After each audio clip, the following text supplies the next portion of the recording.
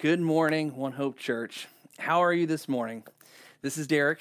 I want to welcome you to One Hope Church Online. I'm hanging out in the lobby. I want to let you know we're going to have a 3-minute countdown just in a moment. So run and grab your Sunday morning items, what you need to enjoy church this morning. Maybe it's a Bible, some breakfast, and something good to drink. As you get your devices ready, don't forget, we want you to like, share, subscribe this morning. And here's a reminder to go ahead and check in. Go ahead and jump on your Facebook, check in, and use the hashtag #BricksForSchools. I'll share more about that when we get into the announcements, and I'll see you when we get back.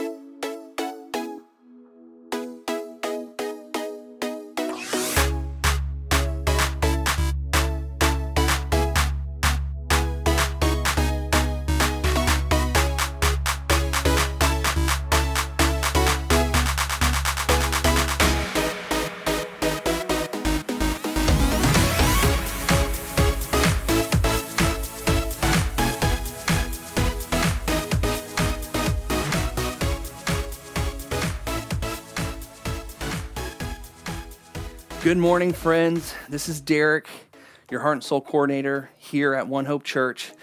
So excited for the announcements. I love that we can do church together through online.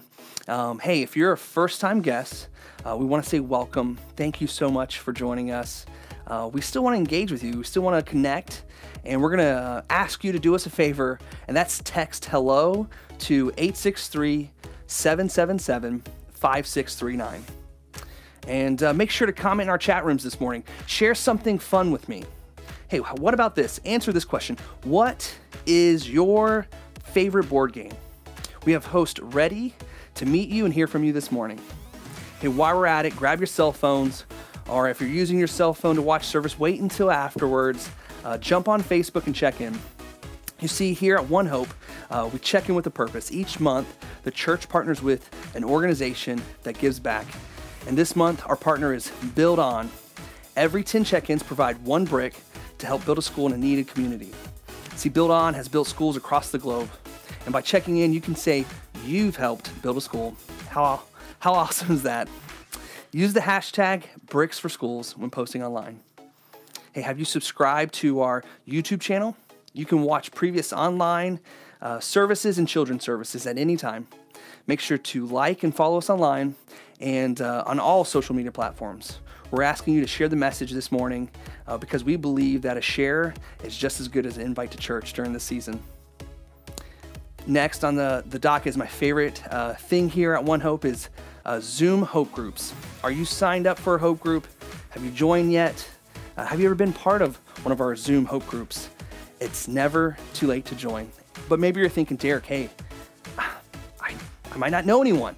Look, that's the purpose. Join us, come meet, engage. We want to meet you. We want to hang out together. We got groups spread across multiple nights at multiple times, so jump online, check them out, and contact a leader today about joining one of our Zoom Hope Groups. Lastly, I want to share with you how you can worship through giving this morning. Go online to onehopechurch.org/give, and you can contribute there, or you can text to give. Just text One Hope Church to 77977. Or you can mail your check to the church's address, which is below. And we just want to say thank you so much, church, for your generosity during this time. And but maybe you're in a situation and you say, hey, Derek, we need some assistance. We want you to reach out to care@onehopechurch.org, and we want to discuss that situation with you. We've set up a hope fund that has been able to be an aid and a blessing during this season. Worship's beginning. Let's get in there. Let's sing loud. Let's praise loud. And let's listen to the message and lean into God this morning.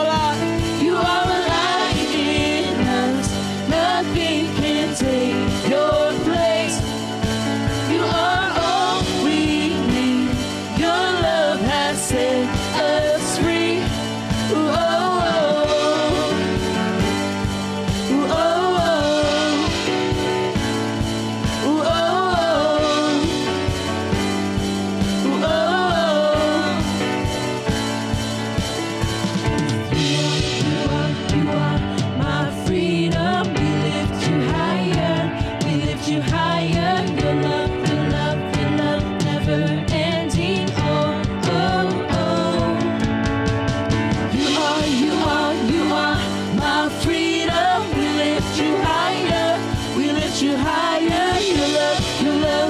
love, never ending. Oh, oh, oh. You are a light in us. Nothing can take your place. You are all we need. Your love has set us free. Your light, you are a light in us. Nothing can take your place. You are all we need. Your love has set us free. Ooh, oh, oh. Ooh, oh, oh. Ooh, oh, oh. Ooh, oh, oh.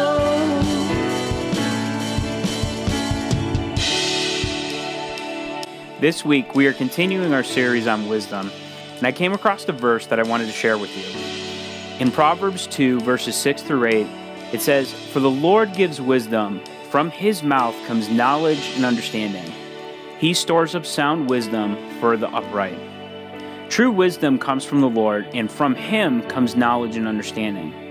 In James, we are told that if anyone lacks wisdom, let him ask God, who gives generously to all without reproach.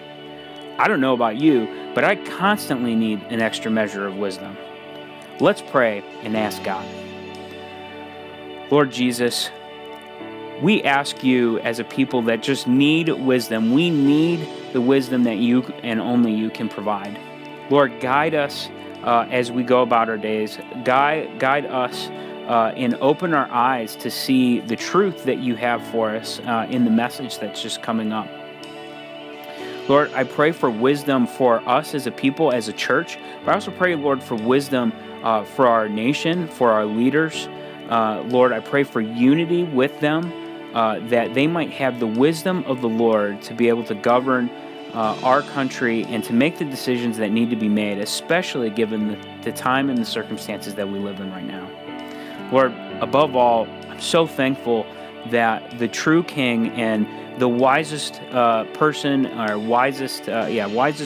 ever walk this earth is you, and that we can put our hope and our trust in you and lean into the wisdom that you have for us. Lord, we honor you this morning. We love you and we thank you. We pray these things in your holy name. Amen.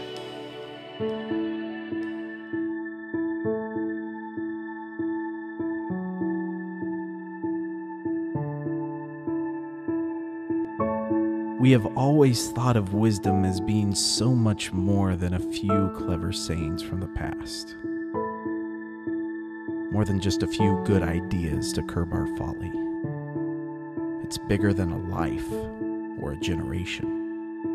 It's a perspective transcendent of time that permeates every dimension of our being. Its source is brilliant and radiant, to be feared and embraced.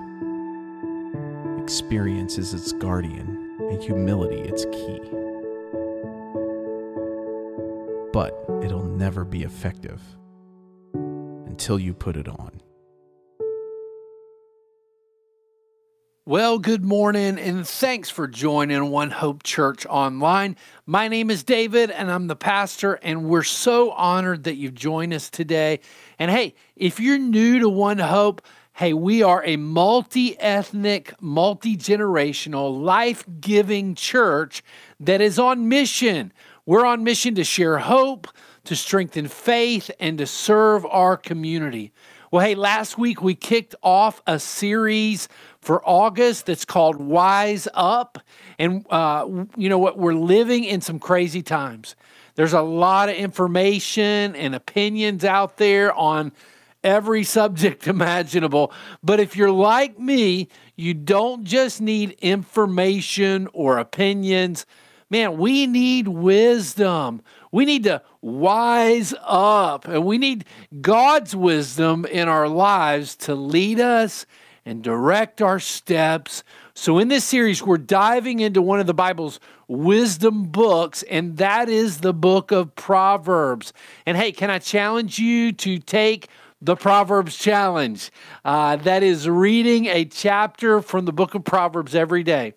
You know, there are 31 chapters in the book of Proverbs, and most months have about 31 days. So you know what? If you made it a habit to read a chapter a day, I guarantee it's going to make a difference in your life. So today's August 9th, if you're watching on Sunday, and you could start on chapter 9 today, or whatever day it is, you start on that day and then just continue that pattern.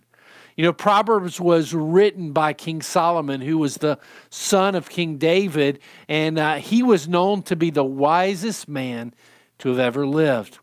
And so the theme verse for this series comes from Proverbs chapter 4 and verse 7. And it says, the beginning of wisdom is this: get wisdom. Though it cost all you have, get understanding. Hey, I would say that Solomon is trying to communicate to us that wisdom is important. Hey, if it costs you all that you have, get wisdom. It's not just a knowledge. It's not just a head knowledge. It's not what you've just learned or understand or think that you know, but wisdom is actually skilled living. It's the ability to take what you are learning and apply it in a way that makes your life work. Well, last week we said that the beginning of wisdom is the fear of the Lord. That's not being afraid of God. That's not shaking in your boots. But to wise up, we got to recognize that God has some incredible attributes that can help guide our lives. We can know, as way of review from last week, we can know that God is awesome. God is holy. God is right. And when I can understand what it means to fear God, I can live a life that is fearless. I can live fearlessly. So in this series, we're sharing some principles from Proverbs to help us wise up. And today I want to talk about contentment in life. You know, Proverbs 19:23 says, the fear of the Lord leads to life. Then one rests content, untouched by trouble. Come on, how would you like to live untouched by trouble? When you think about contentment in life, maybe your first thought goes to something like happiness or satisfaction, or maybe even you might think complacency if you think in a negative term.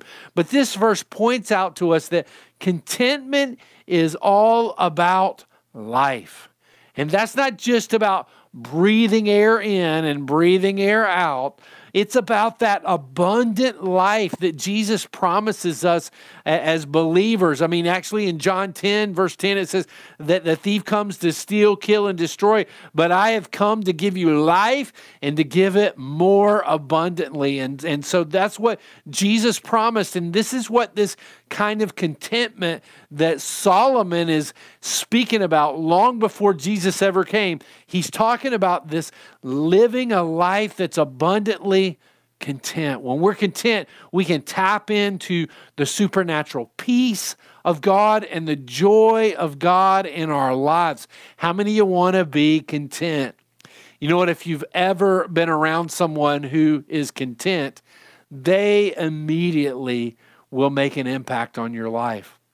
I mean, I think we all want to live that kind of life of contentment, and to let you know that if that's you today, if you say, Pastor David, that's me, I want to live content. I feel like I'm in discontent sometimes, but I want to live a life of contentment where I have the peace of God and the joy of God and the hope of the Lord in my life. Hey, can I tell you, me too?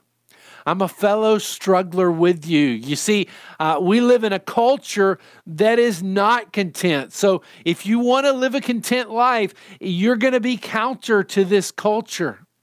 I heard a quote about our culture that really stuck with me. It said, "Never have we had more, but enjoyed less."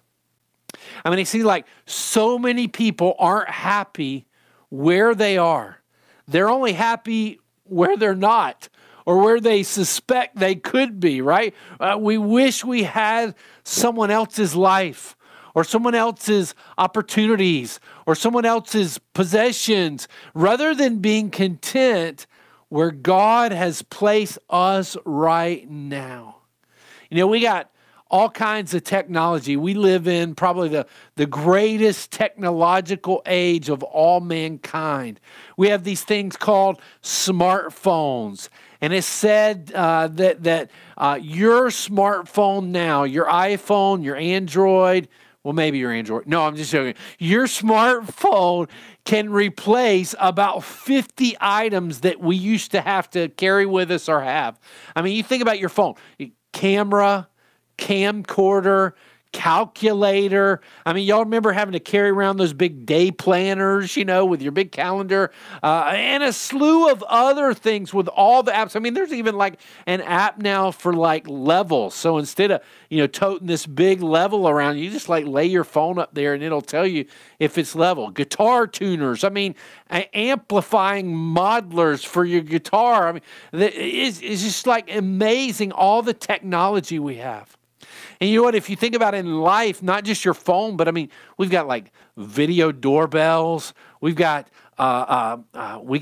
thermostats you can control with your other devices. We've got like the Alexa where you can say like, hey, say, you know, play this kind of music, and all of a sudden you got it instantly.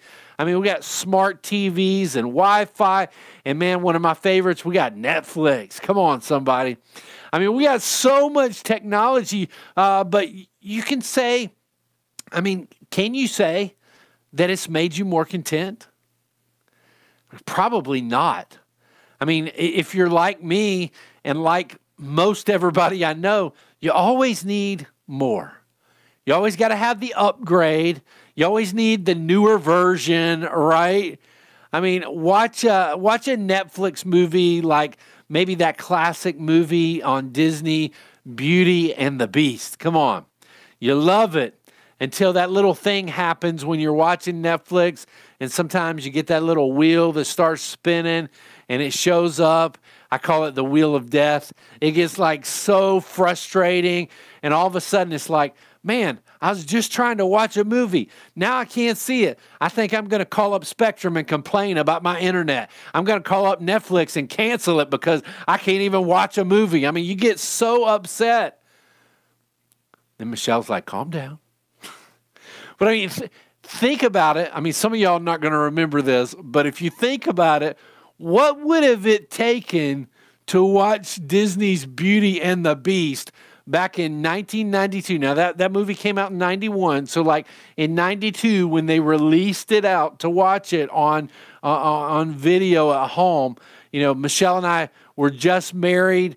And, you know, if we decided we wanted to watch Beauty and the Beast at home, here's what we would have had to do. Number one, we would have decided to watch it during the business hours of a store, because then we'd have to get in our car and drive maybe 10 or 20 minutes, however long it took to get to the video store.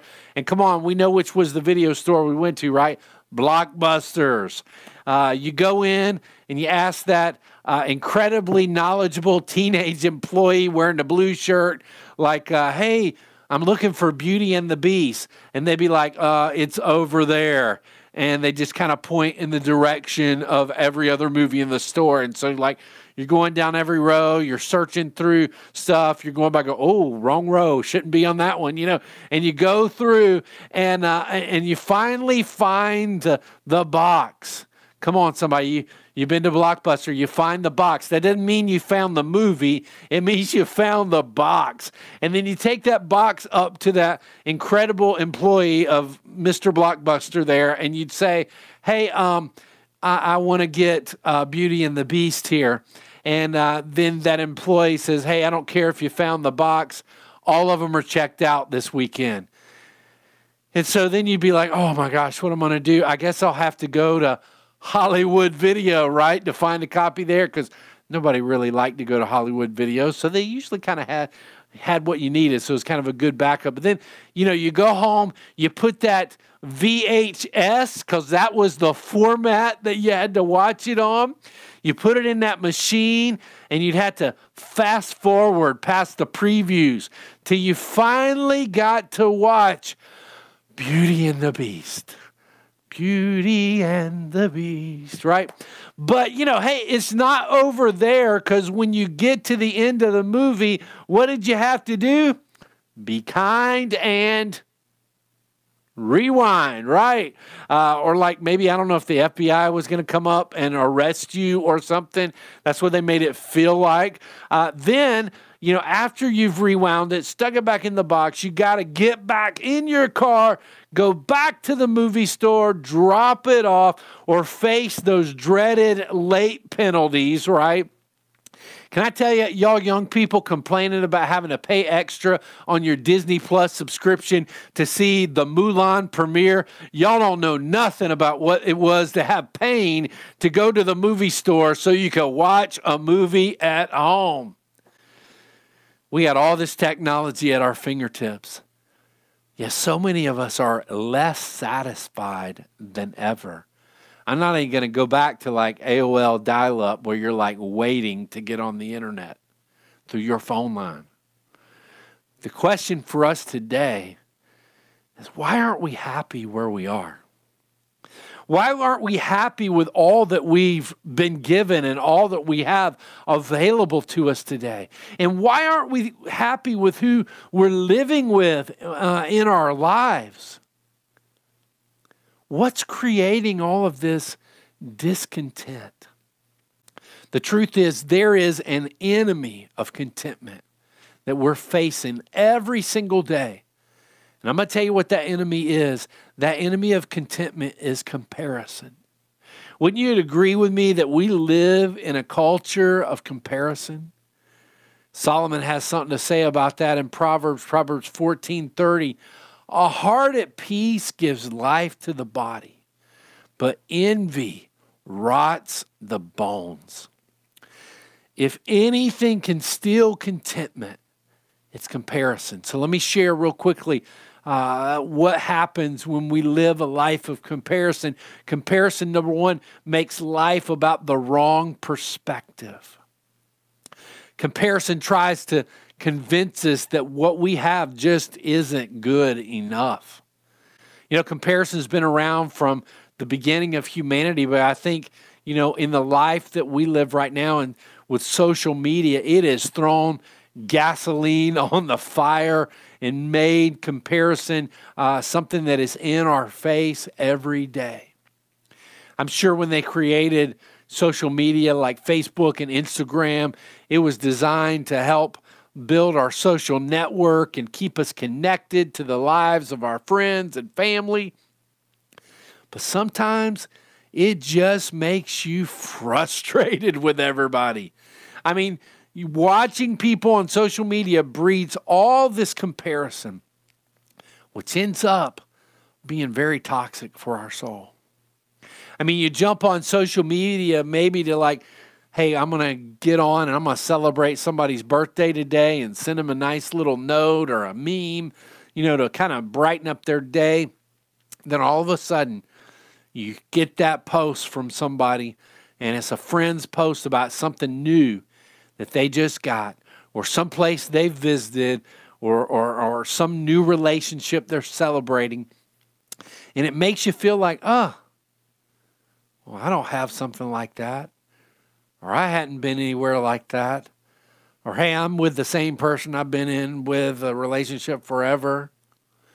And you see their posts and they're like, picture, hey, smiling, look at my new boat. Or look at my new car. Or, hey, check out my new house. #blessed. I mean, I'm not even going to go there, but maybe I will.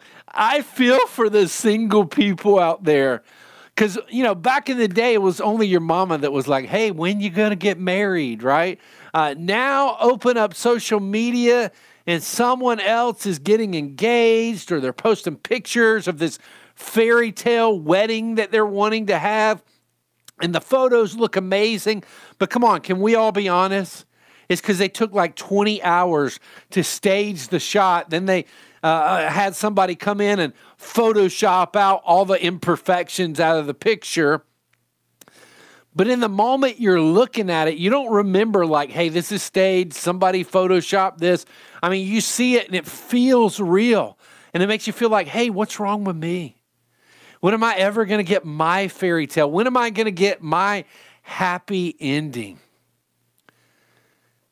If that's not bad enough, now the ads we have coming through social media, they're targeted at anything you've looked at on Amazon. Come on, at Christmas, it's hard to like search on Amazon because it's going to show up in Michelle's Facebook feed that I'm looking for something for, right? Or anything you've searched for on the internet, or if you got a smart device in your home, can I tell you, if you even say it out loud in your house, sometimes it shows up in an ad. Kind of scary. All of that creates a feeling, though, that, hey, maybe what I have or who I am is just not good enough. And if anything can steal contentment, it's comparison. Comparison makes life about the wrong perspective. And here's number two, it makes it about the wrong presumption. When we begin to compare, and I'm going to tell you, here's the wicked part, we jump to the conclusion that if I had what I don't have, boy, I'd be happy. If I could just get, that new fancy appliance in my kitchen, I'd be happy. If I could get that gadget, if I could get that my pillow, I would sleep better. I'd be happy if I could get what I don't have. And we're bombarded with this message in every commercial, every billboard, every ad. And the message is, hey, you're unhappy where you're at. But don't worry, happiness is just one step away. It's just one click away. And it can be had with just 3 easy payments in $19.95. Come on. Can I tell you, it's just a lie. No item, no pill, no workout, no person can bring you true satisfaction or contentment or happiness in your life. In fact, the truth is, comparison is a moving target. I mean, oftentimes, if you get what you wanted, you're usually no happier than you were. And sometimes you're more unhappy than you were in the first place because you thought you were going to be happy when you got that. There's a great quote I came across from actor Jim Carrey. He says, I think everyone should get rich and famous and do everything they dreamed of doing so that they can see that it's not the answer. I know some of you are like, hey, let me try that one out, right? But no, it's not the answer. Comparison is this vicious cycle. I start comparing my life to others. I want what I don't have. I want what they have. And then I get what I want, and I find out I'm still not happy. So I start comparing again, and I'm back in the cycle. If anything can steal contentment, it's comparison. And comparison makes life about the wrong perspective, the wrong presumption, and thirdly, the wrong person. See, we put so much attention on what others have and who they're with. But you know what? We'll miss out on what God has blessed us with. Right? Hey, around 2013, there was a new word that came into common use. And it's this word. It's actually an acronym. It's FOMO. Come on, everybody heard of FOMO? Do you know what that word means? It's something we all face, no matter who you are, how old you are, or where you live at. FOMO, it's the fear of missing out. I don't want to miss anything. It's this feeling that focuses on them or their, not us and here. Come on, you know it, that phone we were talking about a little bit earlier, every text, every after hours work email, every call that comes in can immediately transport us from where we are with who we're with to somewhere else and with someone else. If we took a hard look at that, we'd realize that maybe when we answer that call or respond to that text or get engaged in that social media when we're with our families, or maybe when we're out with other people, we kind of miss what's in the present. And I don't know about you, but I want to wise up. I want wisdom to grow in my life and develop me into the person that God wants me to be. I want to not live comparing my life to other people. I want to live in the present. I don't want to live like on social media wishing I had something somebody else had, or I was with somebody else, or I was in a different place.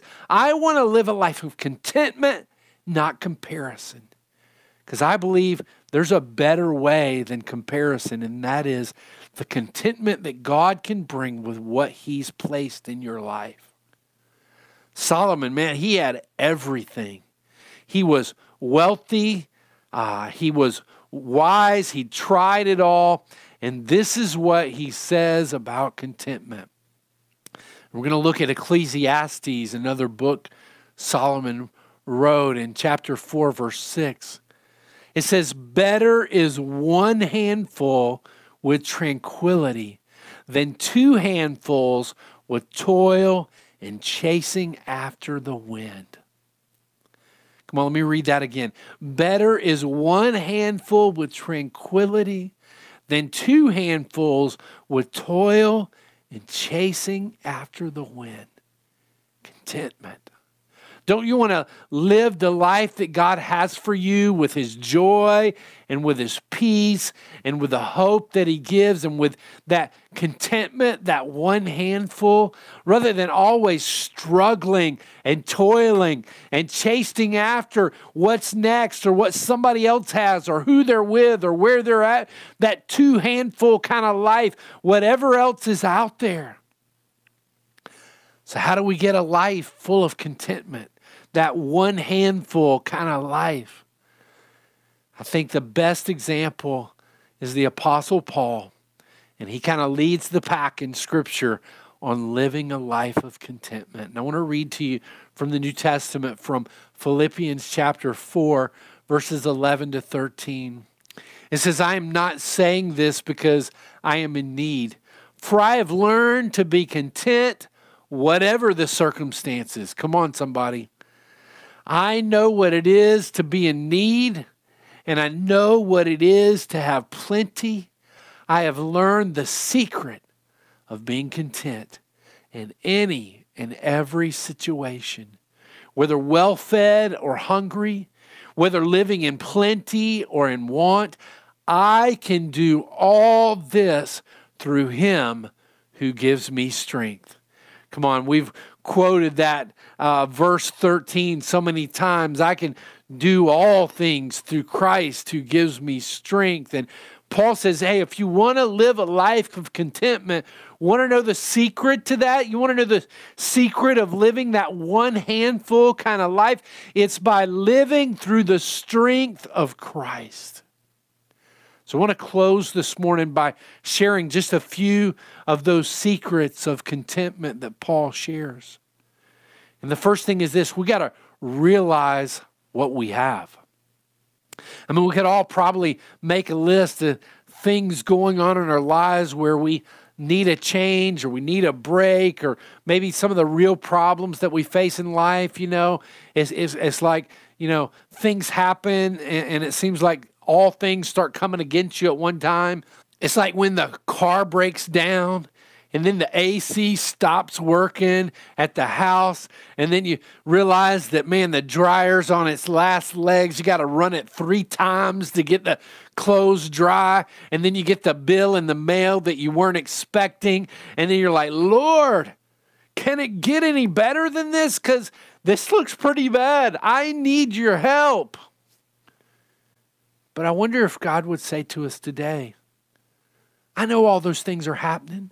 Hey, I know our world is filled with racism and the coronavirus is running rampant and politics is crazy. I know all the things that are happening and there's real fears that you're going through. But hey, can you pause for just a minute and recognize what you have? You're alive today.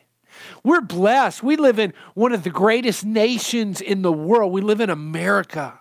And on top of that, we're blessed, man. We live in Central Florida. I mean, there may be limitations right now, but come on, somebody. We are a stone's throw away from Disney World, the happiest place on earth. We're not that far from Universal. Those things are just in our backyards. And on top of that, you could get in your car and you could be at the Atlantic beach or on the Gulf side beach in a matter of just hour or an hour and a half. Come on, somebody. We're part of One Hope Church. We are blessed people. And it doesn't end there. The God of the universe, can I tell you, loved you so much. Number one, He created you in His image. He destined you with purpose. And He sent His Son, Jesus. He gave Him up to die on the cross so that you could have an experience of everlasting life and you could experience all the promises of God in you. He's given us hope and a future. I don't have everything I want, but I've been given way more than I deserve. 1 Timothy chapter 1, verses 15 and 17. Says, here's a trustworthy saying that deserves full acceptance.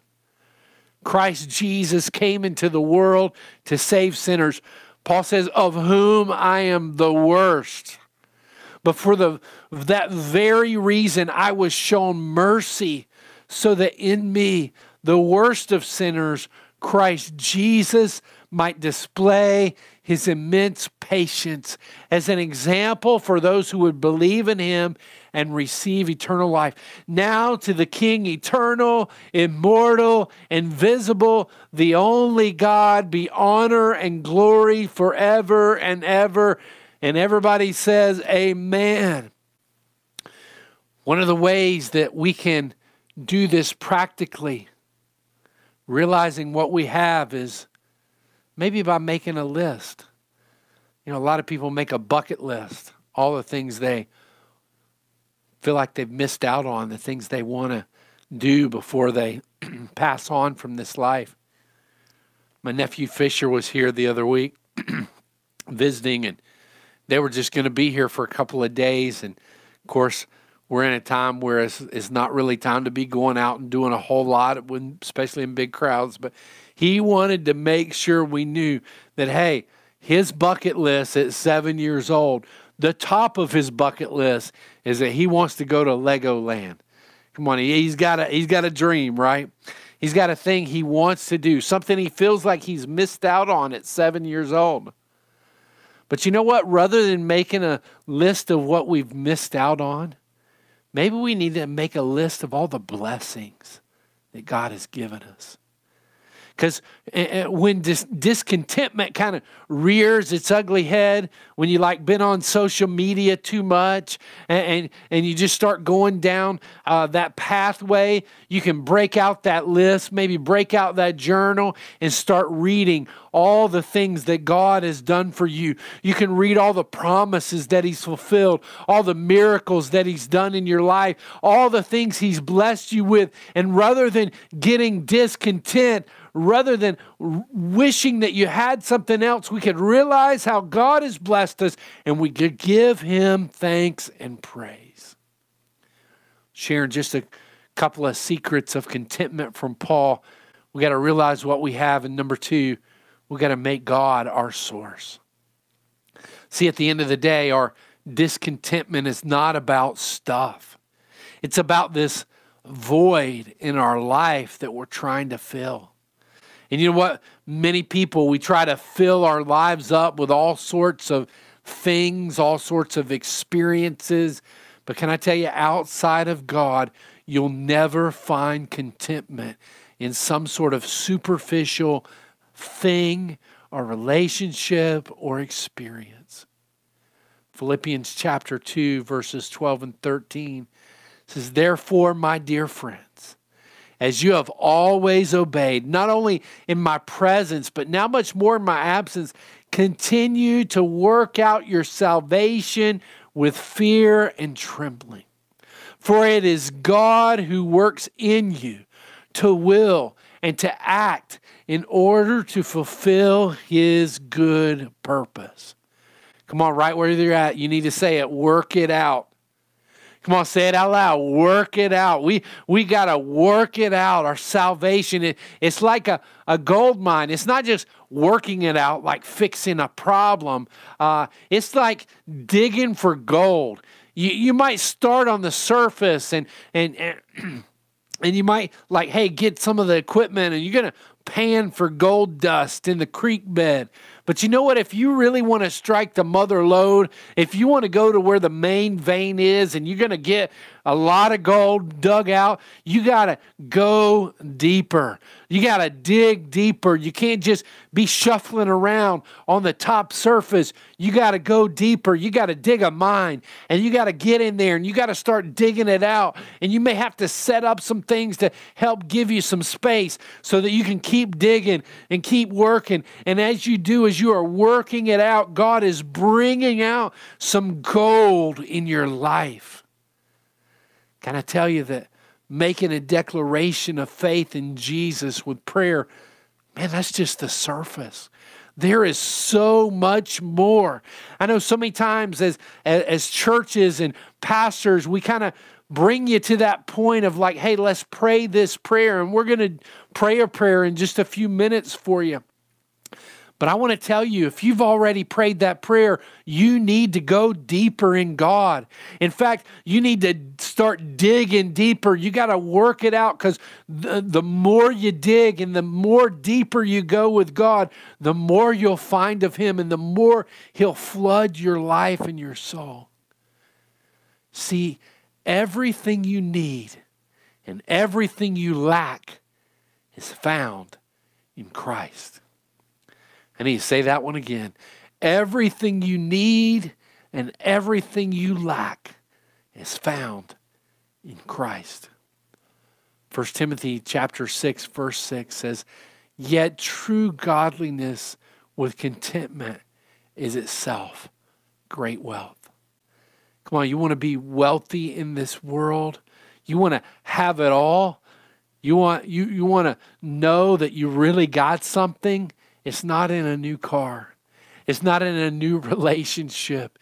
It's in having dug out the godliness of faith and having that spiritual contentment in your soul. That's what gives you great wealth. You want to dig it out? Here's how you do it. You get into God's Word. You take time to pray. See, I believe God's Word is full of promises that can take you through the most difficult of times. And you know what? When we pray, and right now we're in 21 days of prayer, and I encourage you to join us all week long. We have different ones of our team leading in prayer. We got prayer focuses being put out on social media. We're streaming a prayer service on our website every morning at 7 a.m.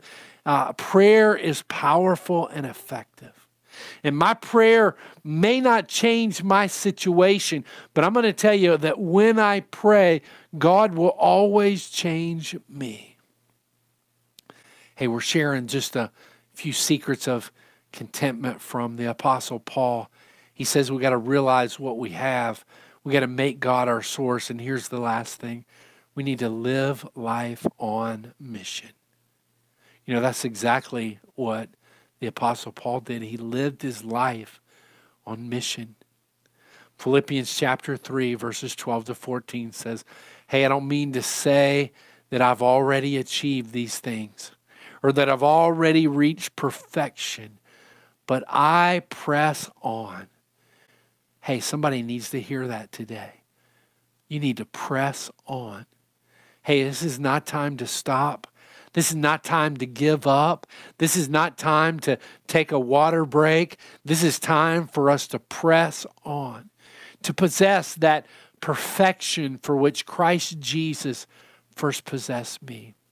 No, dear brothers and sisters, I have not achieved it, but I focus on this one thing, forgetting the past and looking forward to what lies ahead. I press on to reach the end of the race and receive the heavenly prize for which God, through Jesus Christ or through Christ Jesus, is calling us. Paul says, one thing I do. Not like, hey, if you follow these 27 steps. No, he says, one thing I do, I press on. I don't have time for comparison. I'm on mission. I don't have time to be derailed by what somebody else is doing or where they're going or what they bought or who they are with. I'm on a mission from God. I'm living for something that's bigger than anything this world has to offer me.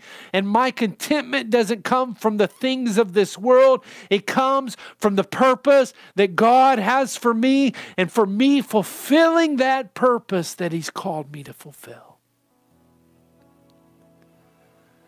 Are you struggling with contentment today? Maybe you find yourself battling comparison. Do you need to wise up?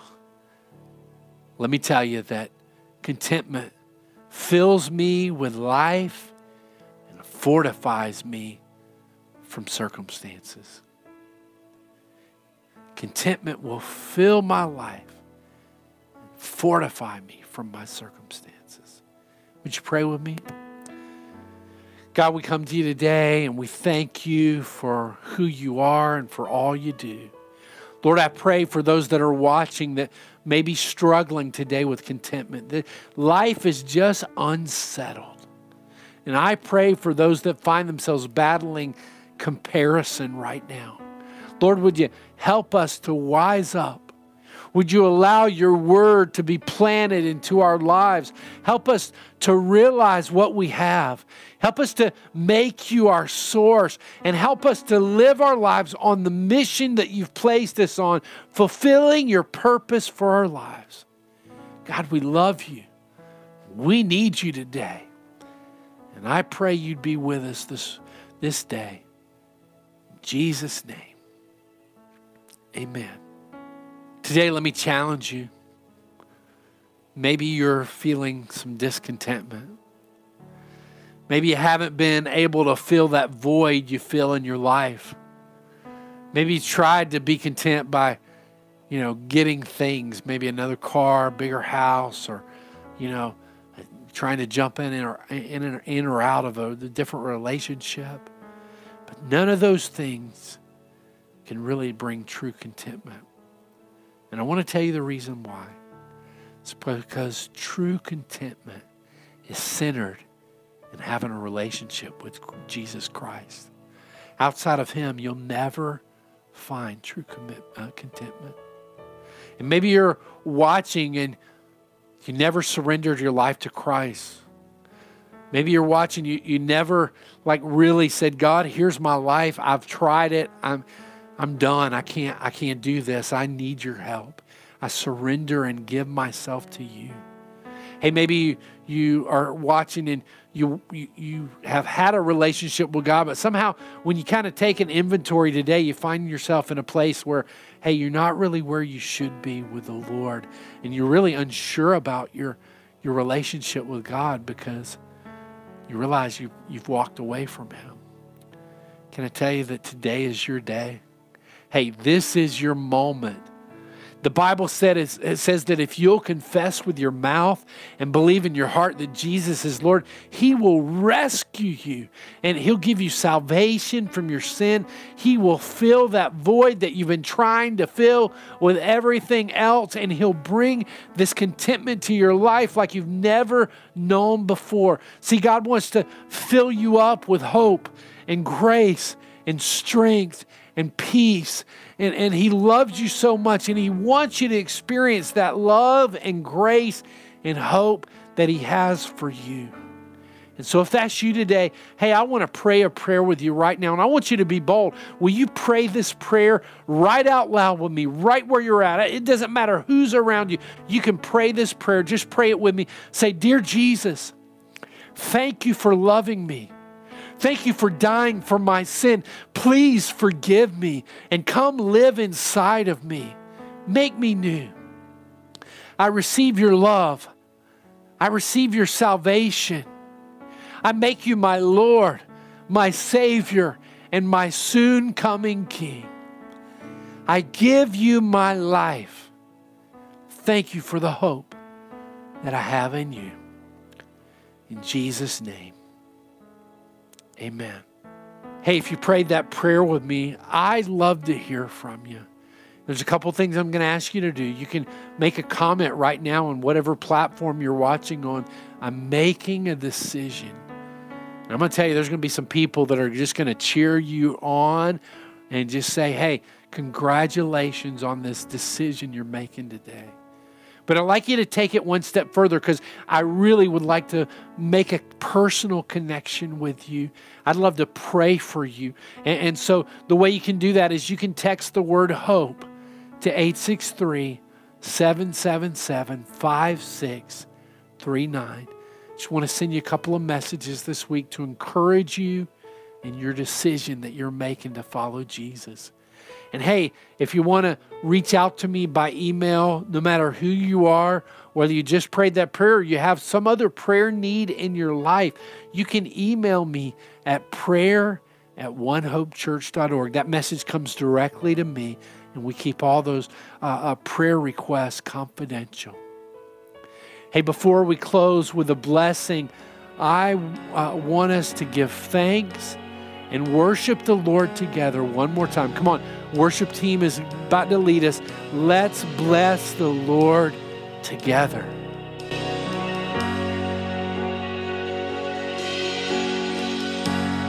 Lord bless you and keep you. Make His face shine upon and be gracious to you.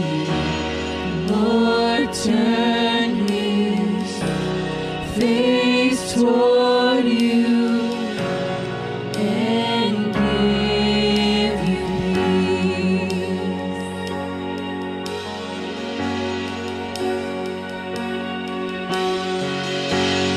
Lord, bless you and keep you.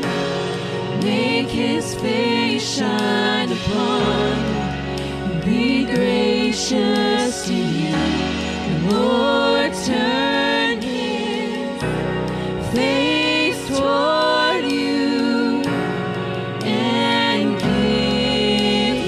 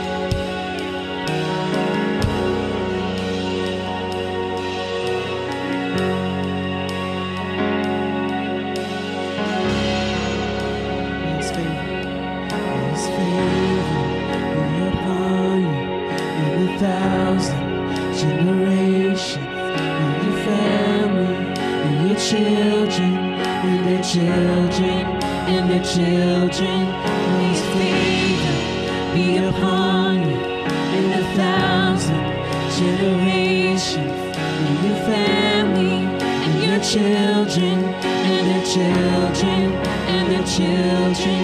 May His blessings go before you, and behind you, and beside you, all around you, and within you.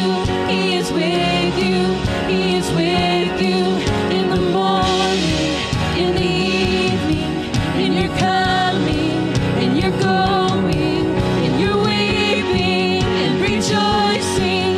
He is for you, He is for you, He is for you, He is for you, He is for you, He is for you, He is for you, He is for you, He is for you, He is for you, He is for you, He is for you, He is for you, He is for you, He is for you, He is for you, He is for you, He is for you, and amen,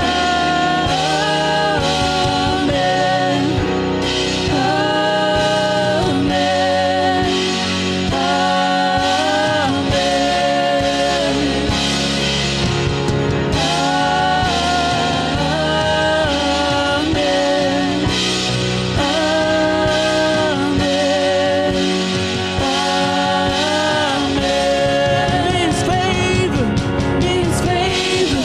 be upon you in 1,000 generations, your family and your children, and their children, and their children.